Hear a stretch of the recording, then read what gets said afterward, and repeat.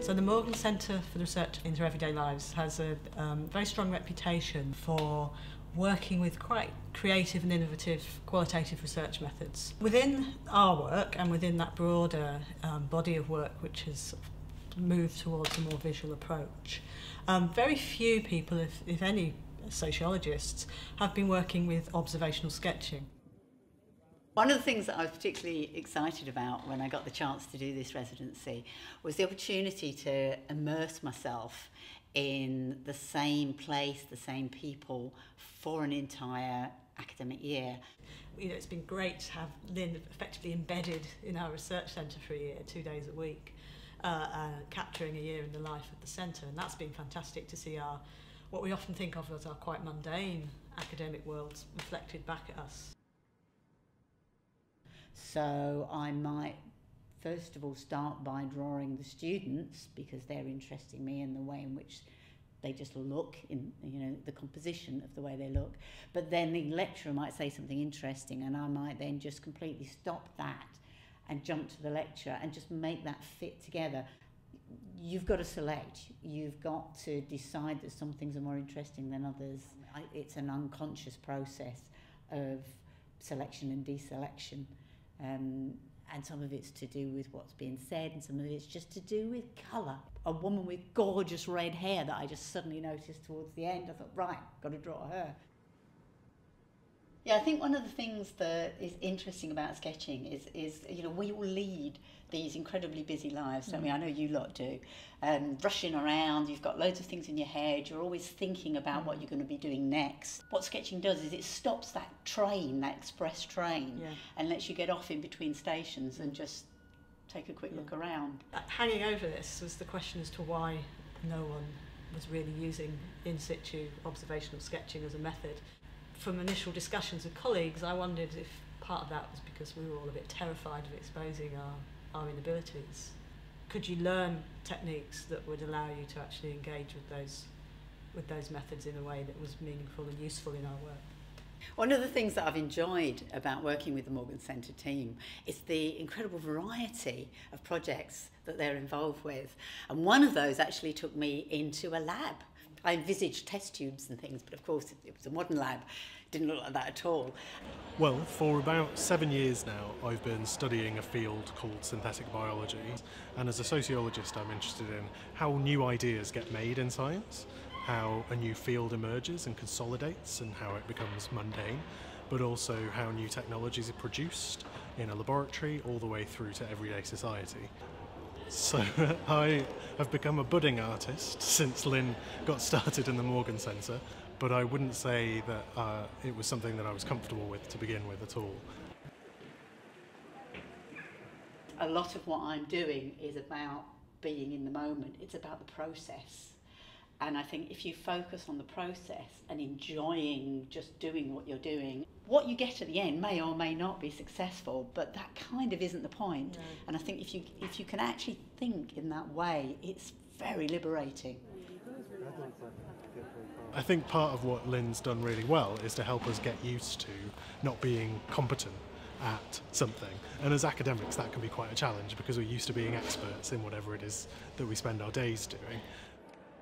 One example of that change that Lynne has brought to my work in terms of making me look at a space, in terms of making me look at the visual elements of the things that I study, has happened when I've been in the laboratory with her, for example. And in the process of trying to draw some of the things that they were doing, I managed to spill some substance all over my hands. Once they'd cleaned me up, they gave me some blue plastic gloves to wear for the rest of the day to do my drawing in. And in the laboratory, she helped me see, for example, some of the more boring facts of being in a laboratory. Sometimes there's just stillness, sometimes there's whirring in the background. The noises, the atmosphere of a laboratory has kind of come to life through the visual sense, which was a bit surprising in some ways. I'm very interested in time. I'm interested in the idea that in a standard sketchbook, you're just capturing a snapshot of time, one thing that happens maybe for 2 minutes, maybe for an hour. But with the concertina format, you can actually have the passage of time far more easily represented. So I might take one particular event that goes across an entire day. And I can weave things that happen as they happen. I can tuck images together and bits of text and try and get that sense of the flow of the images reflecting the passing of time.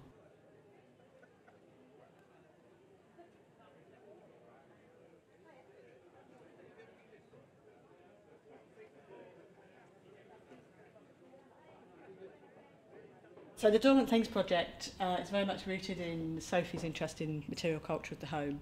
Sophie is going into people's houses, rummaging through their cupboards, through their wardrobes, through their kitchen drawers, and getting people to talk about what is in there and the things that have lain there for years on end.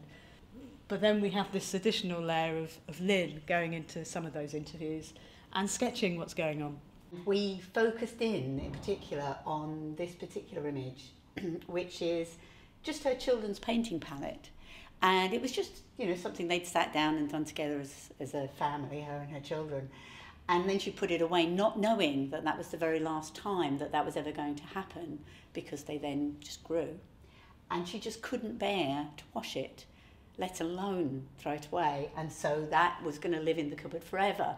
And there was such strong significance to that and resonance with it, that the fact that I'd actually managed to get that across in the drawing got her really choked up. So I think that demonstrates that doing this actually does achieve something extra.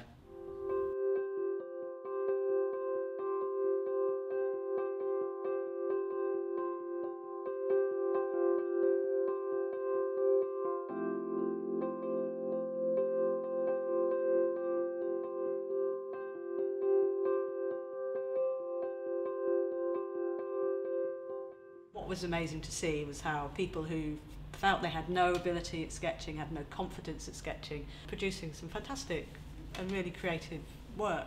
One of the ways in which we did that was to keep our own sketchbooks as individuals, but also we collectively had a whole set of concertina sketchbooks of our own, which we used in a bit like a chain sketchbook, we called them.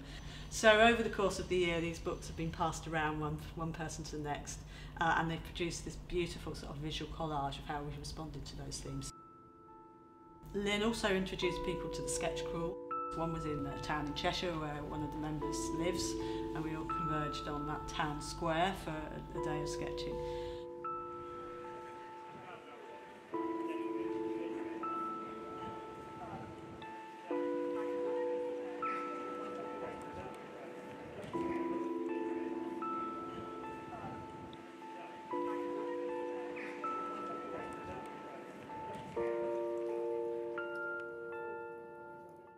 That was a very challenging experience. Being in the space of the town square was very exposing for many of us. It felt like we were breaking into the space, so it felt like we were somehow disrupting the space by going and sitting down. And actually the initial sketching, like I sat there for quite a while thinking, what can I sketch without being rude? And I noticed I didn't sketch anyone who was really close, particularly anyone sitting next to me, because they kept looking over. No one commented saying, oh, that's wonderful. I think the sketch crawl has incredible potential as a research technique, and I think that is something we definitely want to experiment with over the next 12 months, particularly for colleagues who are working in very place-based work. The thought of bringing together either a group of academics or a group of just ordinary people from the local community to draw that location, to interpret that space, to talk about what it means to them, seems really empowering sort of approach, and one that is very participatory. So in a way, as a form of citizen social science. What was quite interesting that I didn't anticipate was the nature in which my techniques evolved over the year. So you arrive, you open your kit and you go, and there was a different kind of sketching that actually evolved from that. It's taught us about the power of being able to engage in what Lynne often refers to as concentrated seeing, really looking at the world in a visual register. And that creates a space, I think, which takes us away from the normal ways in which we with which we're more familiar. So one of the projects that the laboratory that I'm studying at the moment is interested in is making menthol, which is a chemical that's in lots of everyday products like Vicks Vapor Rub, for example. And one of the nice things about taking Lynne both to the laboratory and into the everyday world to look at these uses of the products was that you get a sense of the difference of these two spaces really from Lynne's drawings. In the laboratory, everything's sort of like clean or white or ordered, and the menthol seems very small and innocuous. But in the everyday world, menthol figures as part of things like family life, where a mother and her kids, for example, will be using menthol in different ways than people might expect in a laboratory. I didn't really know what to expect when I got this opportunity. I had no idea what sociologists really do. I really didn't know what the Morgan Centre physically looked like. I didn't know where they were going to take me. And so one of the things that excited me was the idea of the unknown that I was going to draw. And what's quite interesting is, of course, some of it I could have predicted, but I certainly would not have expected that I would find myself in a lab drawing a mass spectrometer. And I really didn't think that I'd be sitting on a stranger's carpet drawing the contents of their tea chest. I think what most of us are going to take from this is how useful it is to take time out, sometimes in relation to our research, definitely, but also just more generally to sort of take time out and reflect on the topics that we're interested in through this visual media, because it takes us into this different headspace. It's difficult to think of a way in which you could actually record so many different activities, so many different people, and get a sense of an overview and a sense of what it feels like to be part of the team at the Morgan Centre. Because one of the things that I've really enjoyed is that I couldn't have been working with a nicer bunch of people. Learning how to think in a more visual register has been a very powerful lesson for all of us, and one that I think, if nothing else, for many of us has really made this such a powerful exercise, and one that we'll want to continue to work with.